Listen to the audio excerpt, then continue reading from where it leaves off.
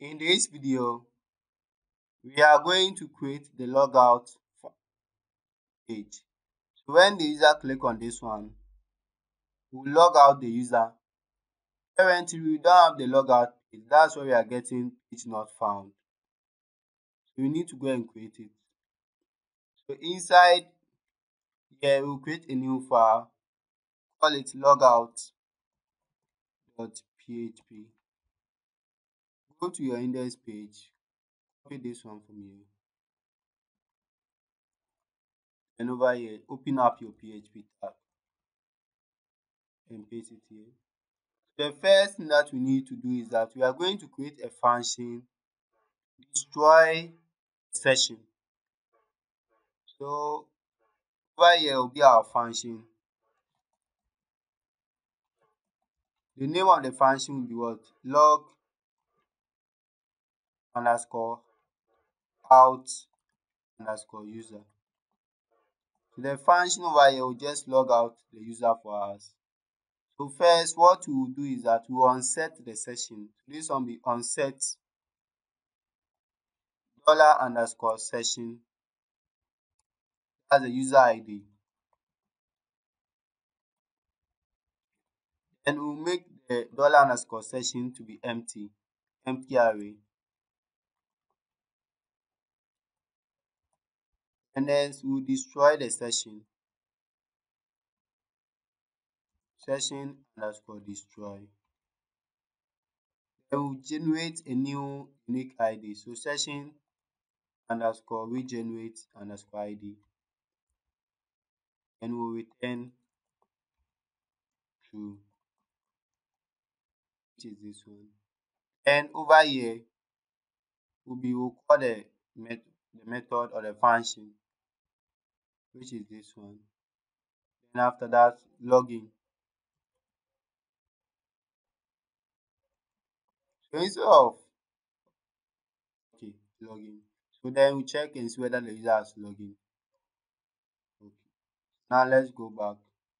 Let's refresh it.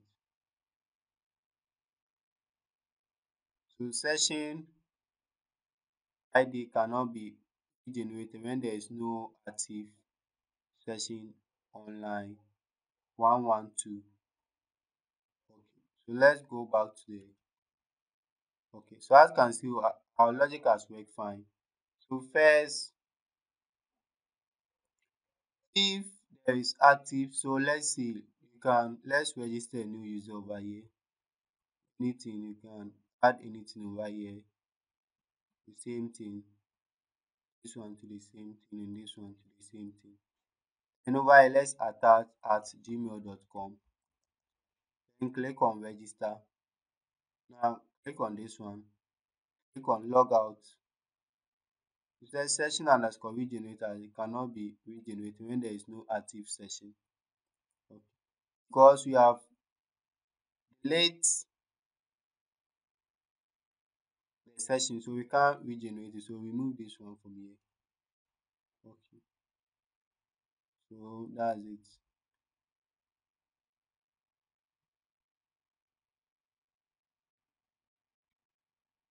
Okay. So over here, if the session is not set, so if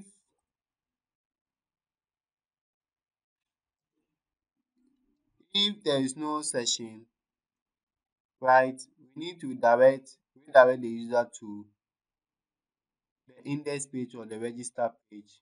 So copy this one from here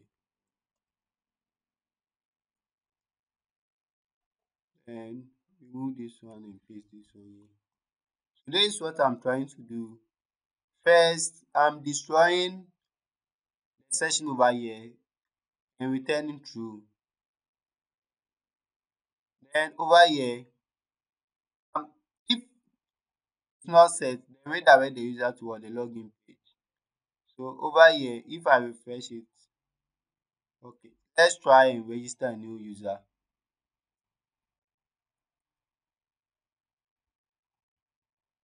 Enter in some dummy name, this one to the same thing, this one to the same thing.